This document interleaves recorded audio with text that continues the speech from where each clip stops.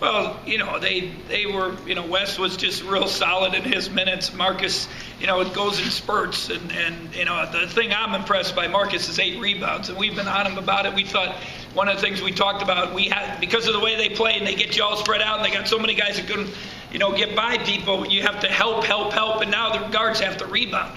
And we didn't do that in the first half. I thought we did it much better in the second half. And, that's huge. Javon, obviously, he doesn't know what's going on totally, but he can just make plays. And, and Nigel, a little bit shell-shocked. I think he'll be fine.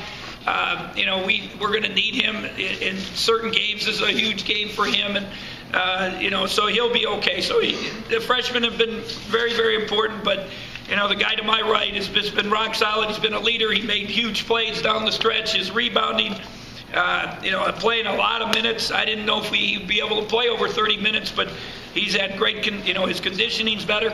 And then obviously Nino's been huge. Was huge the last, I think, 4 in a row. He's been pretty good. The dang coach just didn't put him in as much in the second half. And then Will, obviously we want to make some free throws, but we need Will in the game because he just gives us stability and he knows what's going on. And when the other guys are running around erratic, at least he hopefully can get him in the right place.